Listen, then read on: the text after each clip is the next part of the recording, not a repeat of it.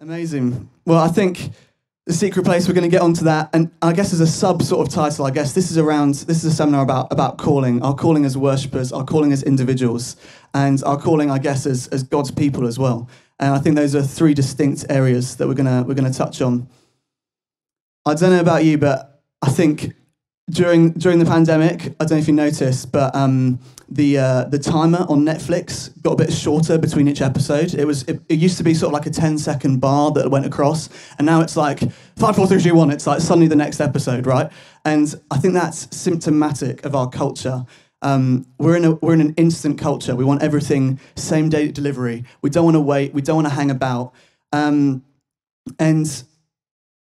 we can, you get to the next episode and it's like, it's started now. We'll just watch the next one. It's started already.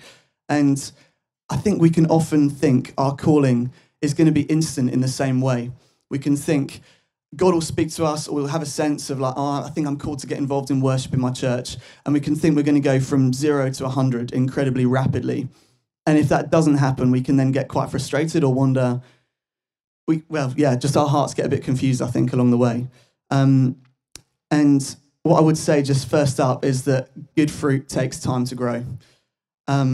And it can't be microwaved. It can't be a ready meal. It's got to be matured. Mike's a big fan of a roast leg of lamb, and that's best when it's left to rest after it's cooked. That's best when it's left to marinate in its juices. And in the same way, for us to grow as humans, as worshippers, it takes time, which is immediately countercultural to what this world and what our culture will tell us. To unpack this concept of calling, just briefly, I think it's a word we use. We might have heard it around in Christian spheres and stuff, and I think it's a word we use to describe a sense of God-given purpose. It's not just, I'm feeling like this, so I'm going to do it. It's usually a sense of a divine intervention, a divine sense that this is something I'm meant to be pursuing with my life. And this might be a general sense that I hope and probably think most of us in this room have felt a call to worship in some way. Hopefully that's why you're here. You haven't just been dragged along kicking and screaming.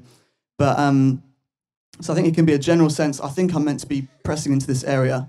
But I think it can also be a specific thing, something that might just be on our lives specifically, that God might have whispered to us or is made known through a prophetic word or something someone's shared with us.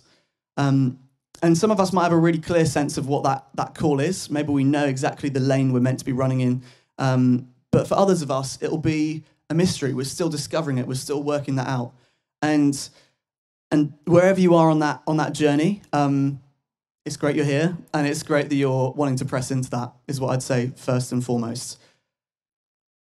I think calling is often where our gifting and our passions intersect. That's something to be mindful of as we're, is this the Lord or is it indigestion? Is it an obvious thing where it's like, I think I'm good at this, and this is also what I love doing. Where those two things collide, often I think God can put a calling on our lives. So that's something to be considering when we're thinking about calling. And for some of us, God might reveal sort of the trajectory of our calling all at once, like it's going to look like this is your life. And for others, it might be more of a step-by-step thing, and he'll give enough light for the next step at each time you need the next thing. So first and foremost, as worshippers, as God's people, I'd encourage us, let's not just once, not just at a conference, but let's keep going back to him and asking him to reveal his plans for our lives, to reveal what he's got for us, and asking him to lead us in the day in, day out. And by doing that, that honours him. That's a life of worship where we're surrendered and we're saying, for want of a better phrase, Jesus, take the wheel. I surrender to you, Lord. Would you be the king of my life? And let him lead our steps. And as we just heard from Mike next door, our calling as worshippers is to love God, love people, and love music in that order. And we can't compromise on that. It's got to be God first and music last. And of course, it's important for us to practice our instruments. We want to be excellent. We want to bring our best for the Lord. That's really important. But we've got to keep our attention and affection on him more than on nailing that guitar riff or nailing that part, getting the track ready, all that stuff. It's more important that our heart is for him and that our character can sustain our gifting in the long term. That's what God's after. And as a generation, you might have caught this, just if you go on social media for 30 seconds, we long to be discovered. We long to be discovered as a generation. But God says we need to be developed. So that's, again, a big jarring thing with culture. You know, there's a lot of people who want to be influencers out there, who want to be YouTubers, who want to be the next big thing. But actually, just like a Polaroid photo, we've got to be taken into the dark and be developed in that space before we're ready to then be brought out into the light. And if we're exposed to the light, like that Polaroid photo, if we're exposed to the light too soon, it actually damages the image. And so if we're exposed to the light too soon, we'll be destroyed. And that's not what we want. We want to go for the long haul. We want to be worshipping Jesus our whole lives long, rather than just going for a short burst and then burning out. In essence, the light that is in us, the reflection of him, needs to be greater than the light that is on us, or it's going to crush us. We need to be anointed in secret rather than paraded in public. And Jesus modeled this so well for us, didn't he? You know, he withdrew so regularly to spend time with the Father. And that's just in the gospel accounts of his life. That's the documented part. But he only started his ministry when he was around 30 years old. And so there's 30 years of history that he will have had spending time with the Lord, you know, making tables and chairs, the best tables and chairs in the whole of the world, I imagine. But he probably spent a lot of time with God that we don't even know about. And in the same way, I think we're called to operate out of that secret place with the Lord. And it's not so much a physical place we go to, although that can be helpful for certain people. You know, if that helps you engage, that's great.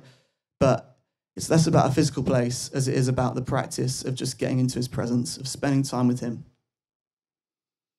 And I thought what could be helpful for today is just to look at a few lessons from the life of David. You know, the ultimate worshipper and the model of that in the Bible, really. And I'm sure most of us will know his story pretty well. But just as an overview, you know, he wrote quite a few of the Psalms. He was the guy who killed a giant with a pebble, and he eventually became the king of Israel. But before all of that, he was the youngest son of a guy called Jesse, and his job was to look after the sheep. And just to remind ourselves of how David's journey started, we're just going to read the story of when the prophet Samuel anointed him. So if you've got a Bible, you might want to grab it, turn with me, or if you've got a phone and you want to look it up, follow it along just to make sure I'm not making it up. Feel free to read along. I'll just read for us 1 Samuel chapter 16, verses 1 to 13. The Lord said to Samuel, "How long will you mourn for Saul, since I've rejected him as king over Israel? Fill your horn with oil and be on your way. I'm sending you to Jesse of Bethlehem. I've chosen one of his sons to be king." But Samuel said, "How can I go? If Saul hears about it, he will kill me." The Lord said, "Take a heifer with you and say, 'I've come to a sacrifice to the Lord.' Invite Jesse to the sacrifice, and I will show you what to do. You are to anoint for me the one I indicate." Samuel did what the Lord said. When he arrived at Bethlehem, the elders of the town trembled when they met him. They asked, "Do you come in peace?"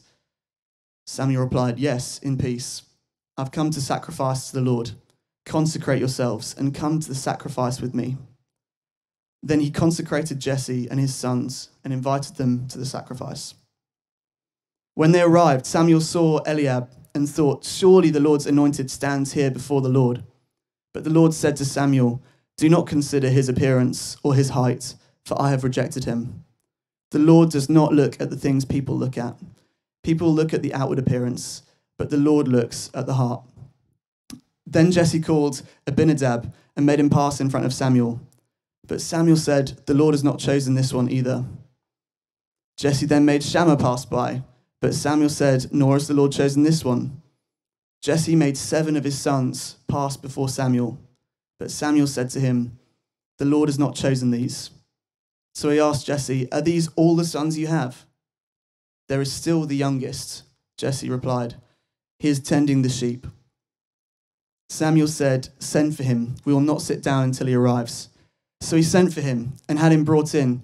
He was glowing with health and had a fine appearance and handsome features. Then the Lord said, "Rise and anoint him. This is the one." So Samuel took the horn of oil and anointed him in the presence of his brothers.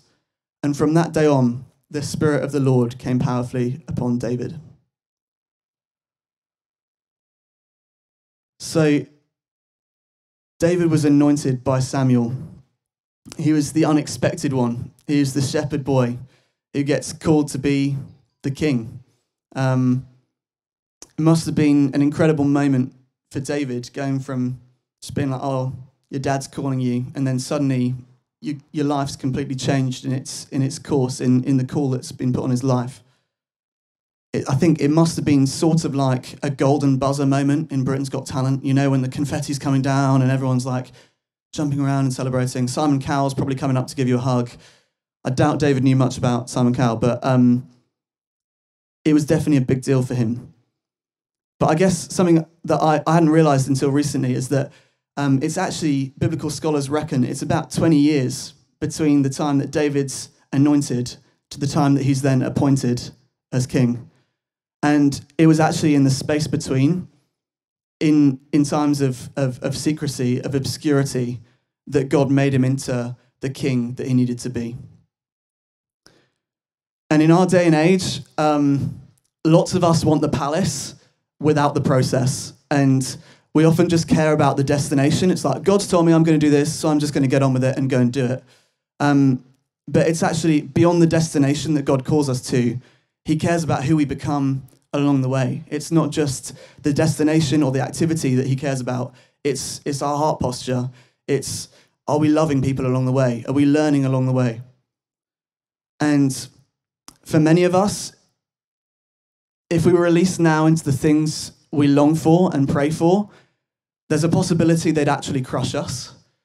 And so I guess just to pose a question, and this is to provoke thought, and it's for you to weigh, but maybe those things that aren't happening yet that you're longing for, maybe that's because God actually knows it wouldn't be good for you right now, or maybe you're not quite ready. Is he saying, focus on the few that I've put right in front of you rather than imagining the multitudes? Is he saying, prioritize time with me before I start expanding your circles and your horizons? Is he saying, get better at managing your own time and your own life before I make you, give you leadership over a bunch of others? It's just something to think about beyond today, I guess. Just questions to pose. So I'd love to just share 5 main points with you, just from that story we just read, from the life of David. And the first one of them is this: God chooses. He's the Lord, and he chooses certain people for certain purposes. And so my encouragement to all of us would be, let's align ourselves with what he's already doing, rather than thinking we're the answer or the next big thing or anything like that. As Jesus said, I only do what I see my Father doing. So in the same way, let's try and be open to the fact that he chooses. He's probably put people in positions for a reason. And so let's partner with him, choose to cheer people on rather than thinking, how can I achieve, how can I get there? He only gives us grace for the race that he's called us to. And he doesn't have to sustain what he didn't start.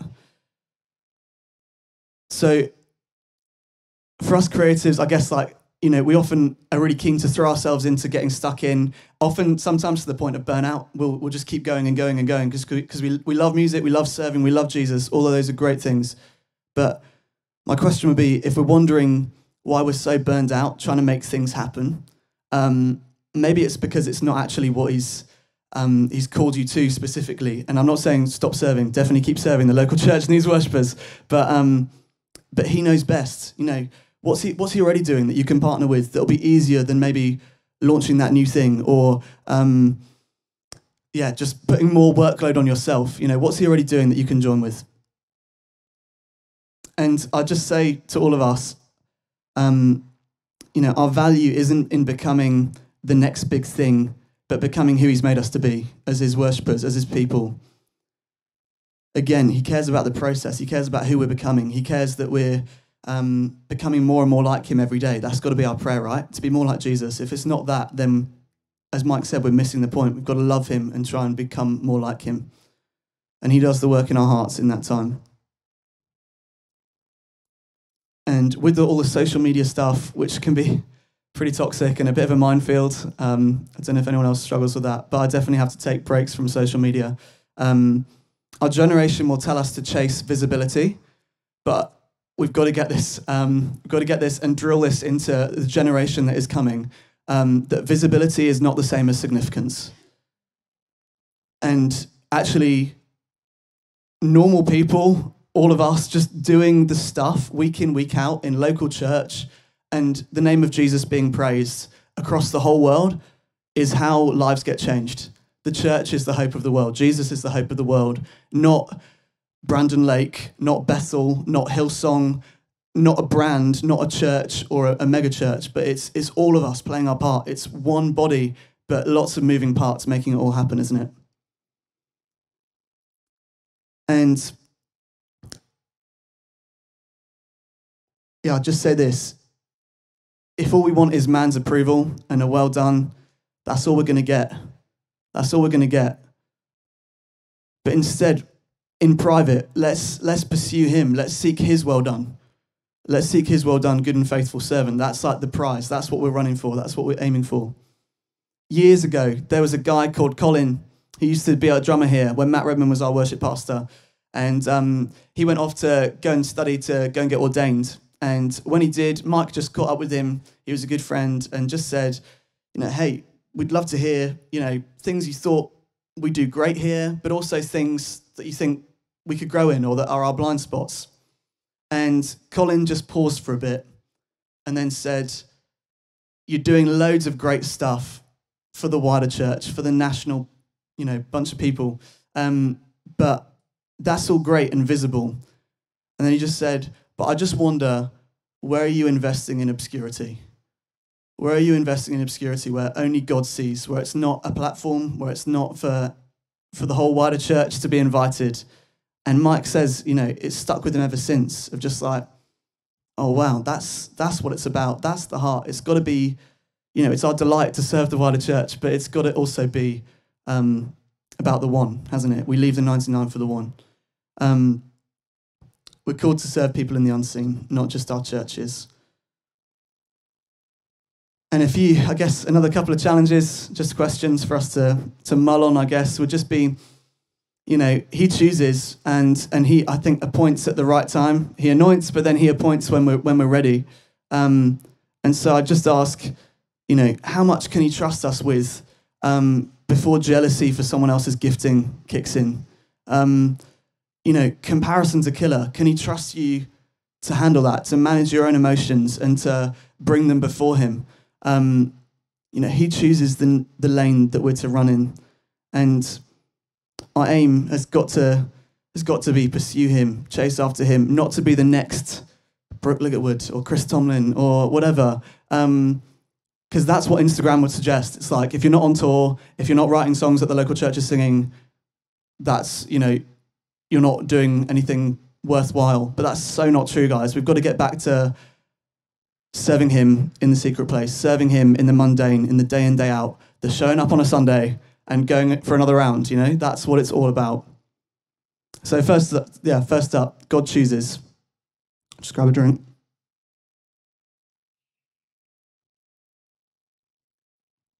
The rest of these are a bit quicker, so we're going to fly through. Point number 2, sometimes you're not invited to your own party. As I've said already, let's not get caught up in a social media swirl or chasing after other people's lives, idolizing that. Live your life. God's placed you where you are for a reason.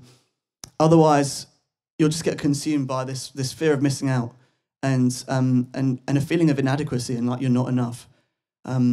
If David lived in a social media age, he probably would have had to unfollow or block Saul pretty quick just, the hashtags would have been flying around, hashtag still king from Saul, or hashtag hunting David, it wouldn't have been great. David would have been a bit overwhelmed and a bit like, oh, this is terrifying. It wouldn't have been ideal. So we've got to remember, David wasn't even invited to the anointing party. When Samuel showed up to view the sons of Jesse, David was still out in the field, and it's almost like his dad had forgotten his name. It's like, oh yeah, there's that other one, but he didn't even know, didn't even name him. They had to go and get him. But when we're not invited to that event, when we don't get the promotion yet, when we aren't full-time worship leading, writing songs for the church, or whatever our sense of calling is, in the space between, if we let him, we get developed by God, and it's precious time. Don't despise the day of small beginnings. Psalm 24, verse 3-4 says, "Who may ascend the mountain of the Lord? Who may stand in his holy place? The one who has clean hands and a pure heart." And we've got to keep our hearts pure, away from comparison, away from striving to be like that person. And we've got to uproot bitterness real quick, guys. The amount of worshippers and creatives that get taken out by bitterness or offense is alarming, to say the least. We've got to be maintaining the soil of our hearts regularly. If you're not a gardener of your own heart yet, become a gardener of your own heart pretty rapidly, is my advice. So that's number 2. That's sometimes you're not invited to your own party. Thirdly, first impressions aren't always right. David's dad and even Samuel the prophet didn't necessarily see the call on David's life to start with, but God gets it right. He's always doing a new thing. And so for us, we don't have to look like a generation of worshippers that went before. We can model something different. We can bring something new. We just have to keep chasing after him. Proverbs 3 tells us, man looks on the outside, but God looks on the heart. Man looks on the outside. That's the 12:32 train, just in case anyone was wondering. Man looks on the outside, but God looks on the heart.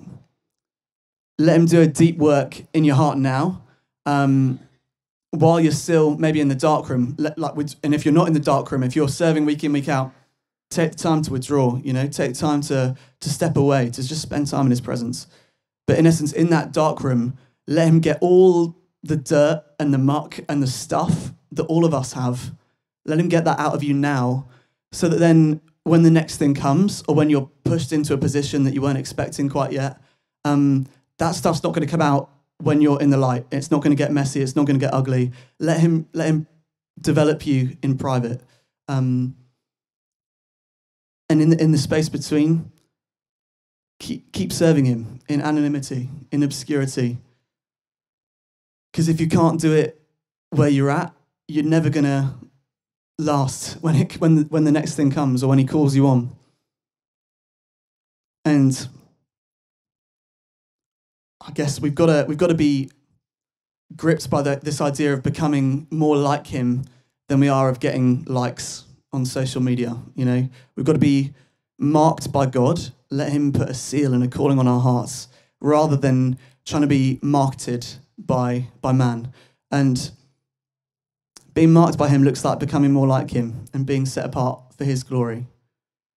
I just remember like the Levites in the Old Testament, they were to be set apart. They were to be holy. They had rituals and things they had to do before they came before the presence of God, because it was that holy. It was that serious a task. And I guess for us as worshippers, music's fun, isn't it? Like, it's fun to be involved with serving in a worship band at church, or at least I hope you have fun when you're doing it. It's meant to be fun, people. But it's remembering that it's fun, but it's this weighty responsibility. As Mike was saying, it's something holy. We're coming before the King of Kings. We're coming before the Holy of Holies, and we've got to feel the weight of that as well as enjoy the joy of that. Moses spent so much time in God's presence that his face literally glowed. He was literally transformed physically by spending so much time in that secret place with God. And I'm not suggesting we invest in glow-in-the-dark paint and just sort of get our faces all glowing, but we do need to withdraw, don't we? We've got to pursue his presence in private and let that satisfy us. Whilst a Polaroid photo gets developed once and is then, the photo is there, it's ready for all to see, we humans need a bit more work, so we've got to regularly withdraw. It's not just a one-time thing. We've got to keep going back to the secret place to be developed more. And we've got to learn to be satisfied in him, or sooner or later we're going to start looking to people or things or other stuff to satisfy a desire in us that only he can fill.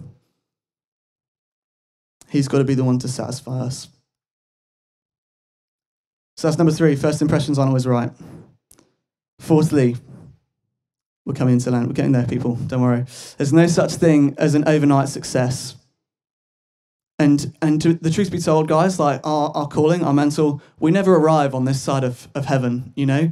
We're worshippers now, and we're going to be worshippers forevermore. So don't put some sort of measurement or limit on how God wants to use you when it comes to worship.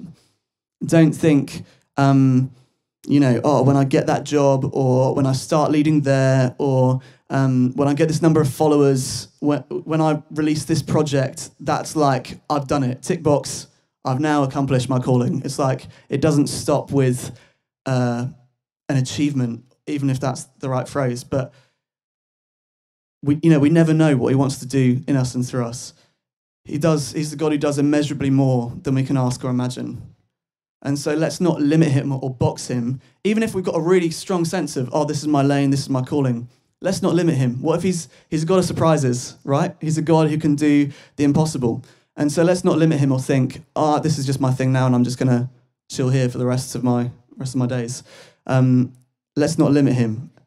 And let's not give up when it takes longer than we expect to get to the place we're wanting to get to. David waited 20 years. 20 years. That's a long time. And I wonder, if God told you today that it's going to take 20 years for your calling to come to pass, how many of us are actually willing to wait? In this instant culture, how many of us are actually willing to do the hard work, to be crushed, to be pressed, to be refined? Would we wait, or would we just sack it? Would we just go, it hasn't happened in a year, 2 years. I don't feel like I'm getting there. I don't feel like I'm doing anything. I think our willingness to be crushed is actually the extent to which God can work through us. And we've got to regularly bring ourselves before him and offer our hearts, offer our lives again. Let him do that process in us. It's a daily decision, isn't it? It's a one-time thing of like, this is my call. This is my call. I'm going to go for it, Lord. But how does that practically look day in, day out? It looks, I think, like just surrendering. It looks like saying yes to him, to his will, his timing, his plans. So no such thing as an overnight success, and we don't arrive this side of eternity. And finally, this one might come as a surprise, although if you've been alive for longer than a few hours, you'll know life's not fair. Life is not fair. That is point 5. David went through a lot of rubbish, a lot of stuff between the fields when he got called to the palace.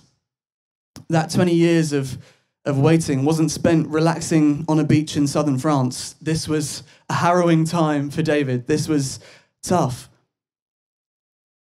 And maybe you've got a sense, I'm called to do something. I'm called to step into leadership in my church in the area of worship. Maybe you feel like, currently I play an instrument, but maybe I'm called to lead worship.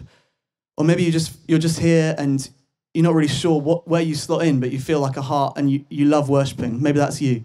In that space between, in the waiting, just keep checking your heart. Keep checking your heart. How do you cope when people who are seemingly less able than you get promoted? And when they seem to be less faithful, and yet they're the ones who are getting the visibility. Like, how are you coping with that? How's your heart? Keep checking it. Keep checking it. David was anointed as king over Israel. And then the next thing we read in 1 Samuel is that he had to go and take a packed lunch to his brothers. In that space, he had to learn to serve others with humility. And I'm pretty sure his brothers would have been mocking him. Here's the king bringing us our lunch. Thanks, Dave. You know, it would have felt odd. It would have felt strange. He might have even started to question, was that real? Did I dream that? Did I dream that, or was that you, Lord? And then he got recruited to play music for Saul, who was being tormented by an evil spirit. And so he got roped into the palace. You know, David was a shepherd. He was a shepherd boy. His comfort zone was the fields. His comfort zone was sheep and fighting off the occasional wild animal. He didn't know how a palace worked. And so God placed him there in the palace so he could just observe. He'd be in the courts, he'd be playing music, he'd be doing something he knew. But he placed him there so he could learn the rules of the game before he had to play it himself. And in the same way for us, you know, if we're already serving in a team and we feel called to another level of leadership or to press into more, you know, maybe God's just trying to get you to catch the culture. Maybe he's trying to get you to understand the rules so that when the moment comes for you to step up, you know how to play the game. You know how to play by the rules. David had to grow into the kingship. And for us, too much exposure too soon on the Polaroid photo will wipe us out, will destroy us, won't make us as we were meant to be. Then David, the rest of his life, he was promoted in the army. He had to learn leadership. He had to learn how to lead a whole group of people. And then he succeeded. He wasn't just, the Bible says, you know, the Lord was with him. And so David succeeded at everything he put his hand to. So he succeeded, and then he got the adulation of the crowds. And he had to learn how to handle that. And the crowds even started singing, Saul has slain his hundreds, and David his thousands. And I'd ask all of us, you know, how do you cope with being maybe more popular than those in leadership above you? You know, do you undermine them? Do you tease them behind their back? Or do you honor them and respect them and love them and appreciate that they're the Lord's anointed and maybe the Lord's put them there above you for a reason for this season? Then David had to learn survival. You know, he was on the run from Saul for years, hiding in caves. That wasn't glamorous. That wasn't the palace. That wasn't the plan. Hey, you're going to be the next king. I didn't think that would involve hiding in a cave for years and years and years with a bunch of other guys, you know. And he had to learn to strengthen himself in the Lord, to encourage himself. And I guarantee that was probably, he first started learning that and writing a few of those psalms of lament and psalms of where are you, God? How long, Lord? You can bet your life that was when he was in the caves and just questioning, how on earth are you going to take me from this to being the king of this whole country? He had a ton to learn, didn't he? And like over the course of his life, we see God was just growing him step by step, baby steps. And he grew him into the king that he needed to be. And I guess as an encouragement for all of us, what we can take from that is that if he's assigned us, if we feel like he's anointed us for a purpose, you can guarantee like he'll find us when we're ready. He'll get us to where we need to be when we're ready. We can trust in his timing. Isaiah 14 verse 27 says, "The Lord of heaven's armies has spoken. Who can change his plans? When his hand is raised, who can stop him?" And, you know, we sing in songs, you know, who can stop the Lord Almighty? You know, do we believe it? In the season we're in, do we believe it? Who can stop the Lord? If he wants you somewhere, he's God. He can get you there. There's no one in the universe that can stop him if he wants to open a door for you. So trust his timing and keep trying to grow. Be intentional in growing in the space in between. Keep trying to get better rather than getting bitter if you're feeling frustrated. And allow yourself to be developed in the dark room. So those are the five little lessons from David's life I think could be helpful for us to take away and think about. And just very quickly, 3 practical steps for us. You know, what does it look like? Secret place, day in, day out, going from this place. Conferences are great. It can be mountaintops, but then it's like we're going back into the valley. We're going back into the reality of day in, day out life. So firstly, it's obvious. You know, I think most of us will get this, but firstly, spend time with him. Let's remember that Christianity, before anything else, is a relationship. And if you starve a relationship or a friendship of time, it's gonna die pretty quick. So we've got to be intentional in carving out time to be with him and working out what that looks like for each of us on a regular basis. John chapter 15 verse 4 says, "Remain in me and I will remain in you. For a branch cannot produce fruit if it is severed from the vine, and you cannot be fruitful unless you remain in me. We could just sit on that for a little while as worshippers of like, if we're not in him, if we're not getting to spend time with him regularly, it's like Mike says, what are we really bringing? It's got to be out of the overflow of relationship with him that we bring our gifts, we bring our leadership to the table. And our secret place, if you get one thing from this seminar, it's basically this: our secret place is him. Our secret place is him.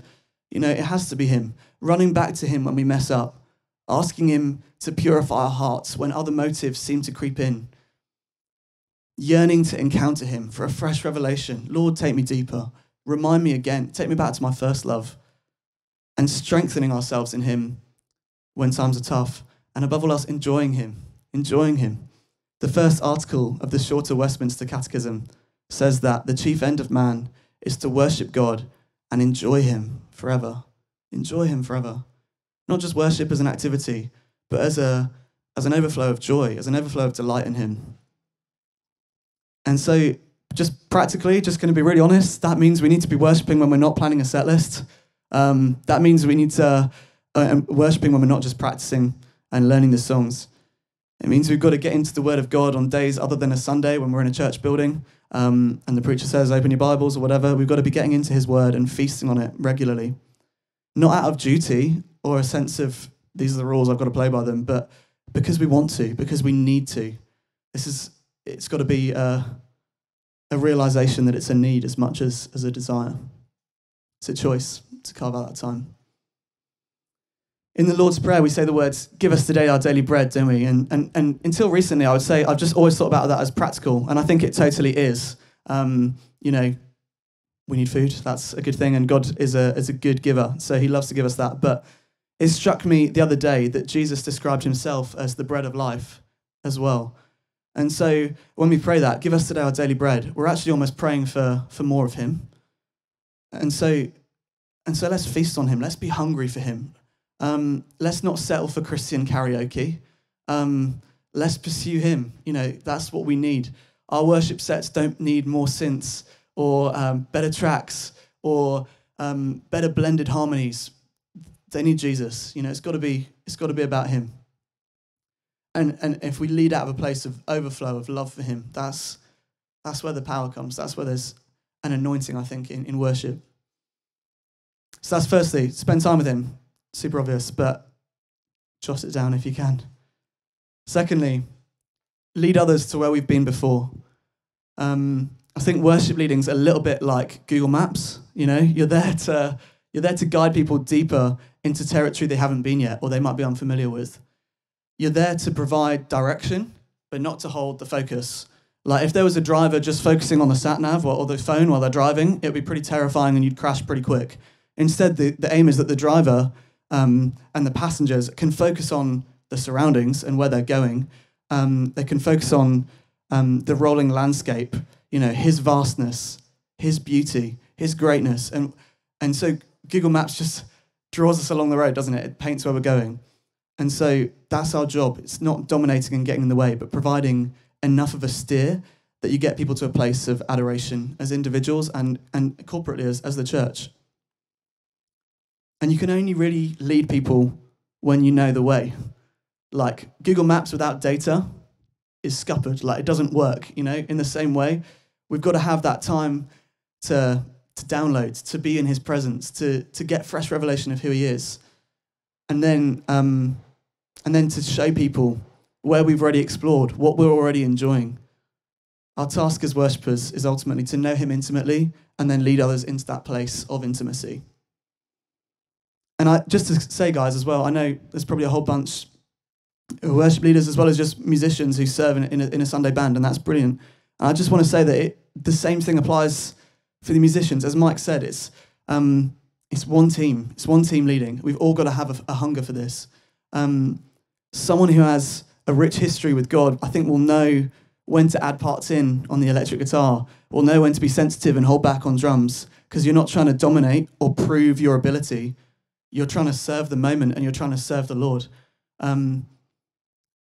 our heart's got to be, when we get up to serve, it's got to be, the aim has got to be to serve the people in front of us, rather than having something to prove, or like, I'm here to showcase what I can do.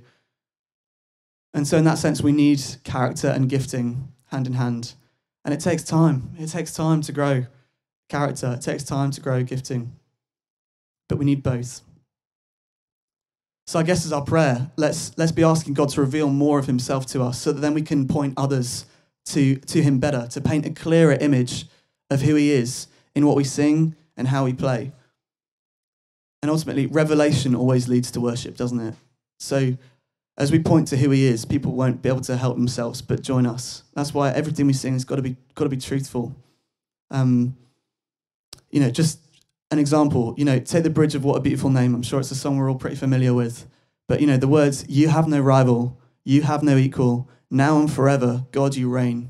Yours is the kingdom, yours is the glory, yours is the name above all names. That's just truth straight out of Scripture. And we put it to a singable melody, and the room erupts, doesn't it? And it's the same thing. If we could do that for our whole set list, just pointing people to the truth, getting truth onto people's lips in worship, that is the key. So let's make sure our songs reflect our theology. Let's make sure they're more about him than they're about us. And also and if we're serious about Christianity being a relationship, let's not just sing songs about God. Those have their place. Let's sing songs to him as well. You are beautiful. You are great. You are mighty. You are worthy. Let's sing to him, to express our love for him relationally, out of the overflow of our fellowship and communion with him. And thirdly and finally, and we are very much about to finish, so thank you for listening so patiently,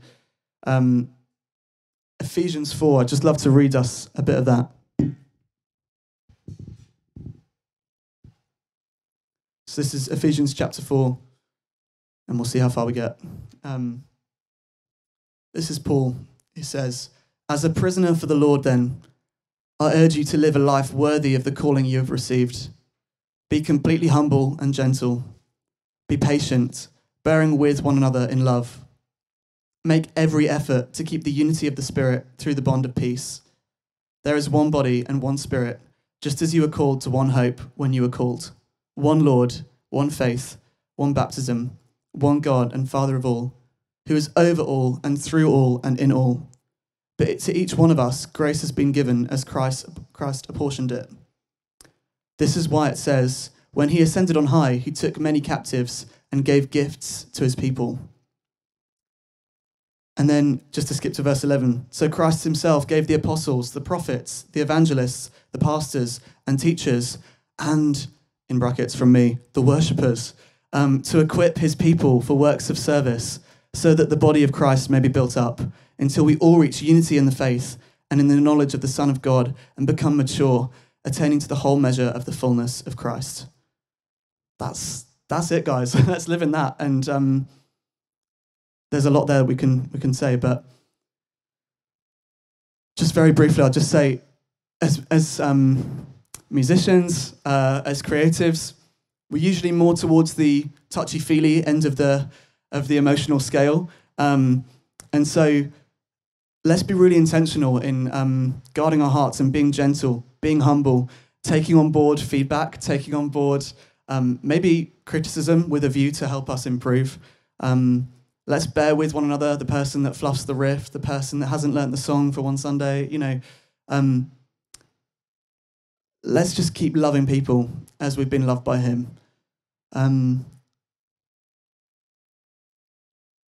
Let's just remember the Great Commission Jesus gave us is to love God. And we do that. We sing songs to him all the time, but then to love people as well is key. Love our neighbour as ourselves. And he told us to build his church, to equip it, to love it even when it's tough, even when you maybe even disagree with how the leadership wants worship done. Will you sit in that space? Will you serve? Will you come under that? Will you honour? Will you cheer them on as they seek to lead, as they seek to honour the call on their life, just as you're trying to do the same thing? Let's just keep checking our hearts. So, be patient, bear with one another, be humble. And just to finish, I'll just say this. The mark of a successful worshipper, and it's particularly a worship leader, is actually to be forgotten. Is actually to be forgotten and to point people to him and not themselves.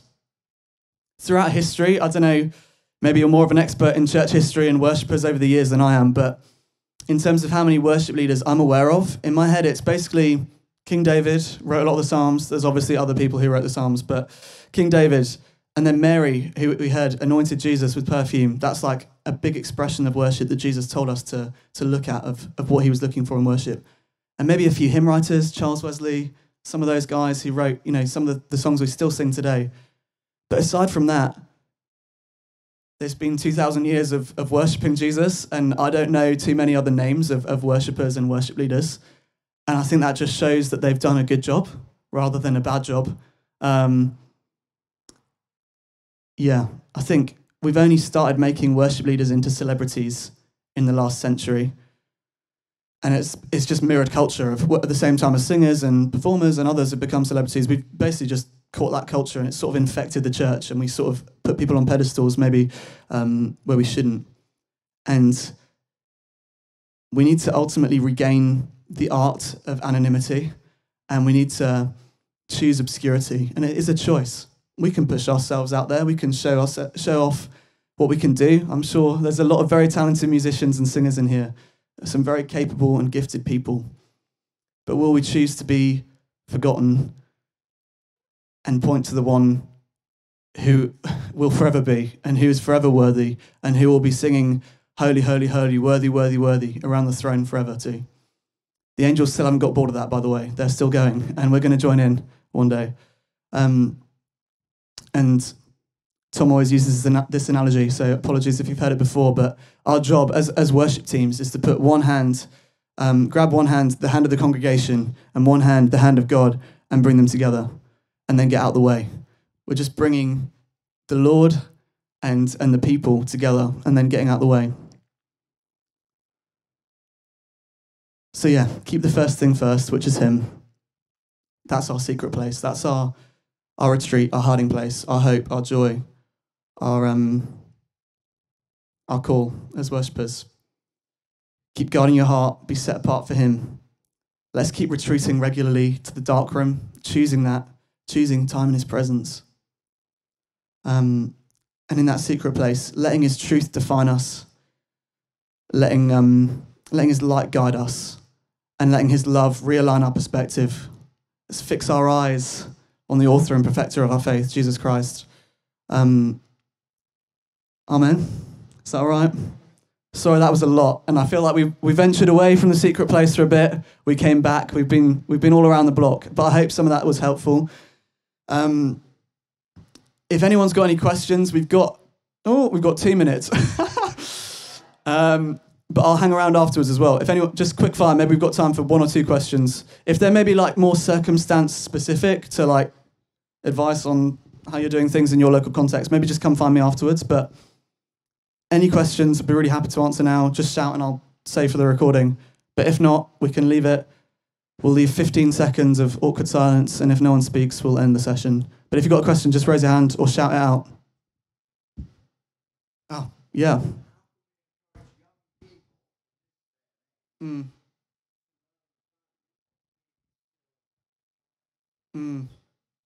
Wow, yeah. So for the recording, how can we encourage young people in today's day and age to be still and quiet in the Lord's presence? I think that's a big question. I think modelling it. If I don't know if you do like prayer meetings or anything like that, but getting the young people around people who already get it and modelling that. And also, to be honest, teaching on it and having preaching and why that's important, what's the value of that. We're very blessed to have a senior pastor whose passion is for worship, and so we regularly have teaching on worship. But if that's not something that already happens, I'd encourage you to push for that in your local context. It's great to chat about worship and to put context around why we do what we do. Anyone else? Yes.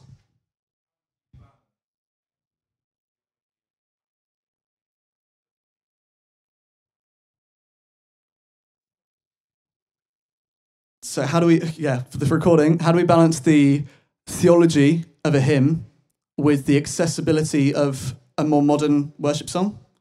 Yeah, I'd say arrangement. in terms of like how you're doing it musically. And we try our best to include. I think I don't want to take away from what Tom's going to say in this next session, but there's some gold coming. So hopefully that will answer your question. But in essence, we try and include a hymn at least one in every set, or at least, you know, one in every 2 Sundays. There's going to be something that people can. So we've got that depth of theology. But I'd just say as well, just like be discerning of your context. If no one knows modern worship songs and you're still on like singing lots of hymns, like stick with that and then gradually bring in the newer stuff if that feels right. And then the ones that you do introduce, just make sure they're really rich in theology too, so that people get on board and catch the heart and the vision of that. Yeah, I hope that's helpful. Sweet. Any other questions? Brilliant. Well, guys, thank you so much for listening so patiently. I'm very used to hiding behind an acoustic guitar, so this is a new thing for me. Thank you for bearing with. It's lunchtime right now. We're gonna